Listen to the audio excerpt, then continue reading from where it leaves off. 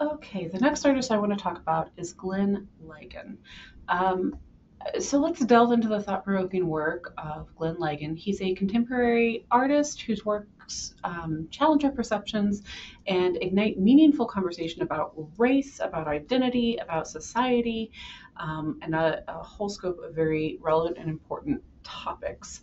He was born in 1960, so he's a little younger than most of the artists we've looked at today, and he is still alive. He's still actively contributing to the art scene, which is great.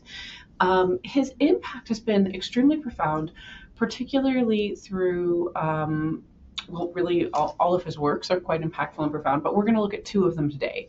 And those are this one, which is called Untitled I Am Man, and another one called Mirror. Before I go into those works specifically, I want you to understand a little bit more about his background. He received his Bachelor of Fine Arts from Wesleyan University in 1982, and then he went on to study at the Whitney Museum Independent Study Program. His artistic journey has been characterized by a relentless exploration of language, text, and cultural symbols, all of which converge to create powerful statements that resonate deeply with audiences. So one of the things that I think of when I think of Glenn Ligon is the way he uses text in his paintings and his other art forms. So he's really kind of like Jenny Hauser. He's really bringing the technical use of text to convey visual meaning, not just like literally what the words mean, but he uses text in a really interesting way, which I think is demonstrated a little more clearly in the second work we're going to look at, which is called Mirror. But let's start here with Untitled I Am Man.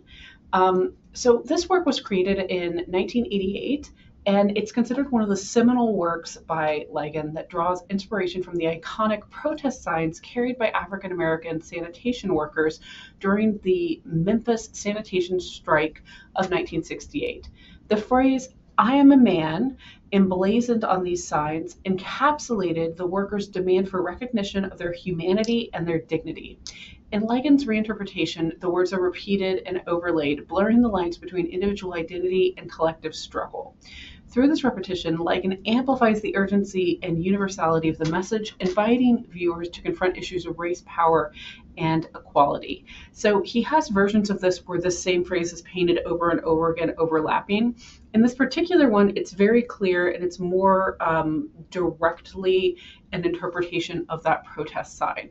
So in this one, I like the way he's taking a poster board sign held in a march and a protest and reconstructing it out of what we would consider fine arts materials. So he's really challenging the idea of what art is and what appropriate subjects for art are, which I think is really important and interesting.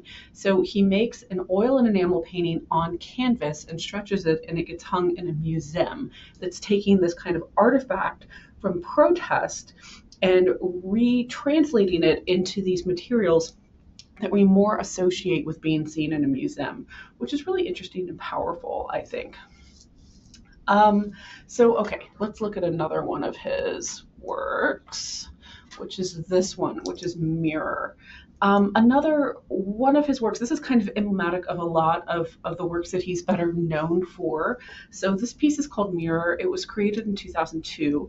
And in this work, he's presenting a large scale mirror that's inscribed with the phrase Negro Sunshine, evoking association with racial stereotypes and societal expectations. And that phrase is just repeated over and over and over and over and over and over and over. So it's the actual text of that phrase, but it's layered so much that the ability to read it is lost. So it creates this new kind of sense of meaning. By confronting viewers with their own reflection against this very loaded text. I mean, that's a hard word for me to say, right? This kind of loaded text, he's presenting it to the viewer on a mirror, printed over and over again.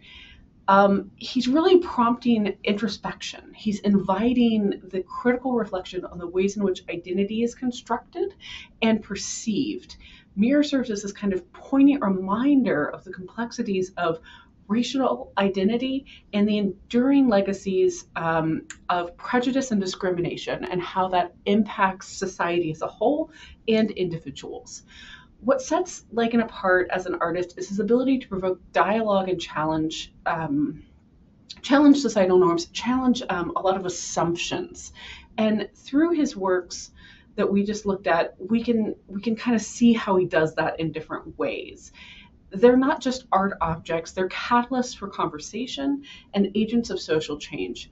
By interrogating language, symbolism, and cultural narratives, Lycan compels us to confront uncomfortable truths and engage in a meaningful dialogue about the pressing issues of our time. So his works really exemplify his profound ability to harness the power of art to confront social injustice and provoke introspection in the viewer. So he's kind of responding to these larger systemic societal issues, but also asking us to look inside and internalize these ideas and reflect on them, which I think is powerful and important. Through these works, he's inviting us to reckon with the complexities of identity, race, and power, urging us to confront uncomfortable truths and work towards a more just and equitable society. All right, Glenn Ligon.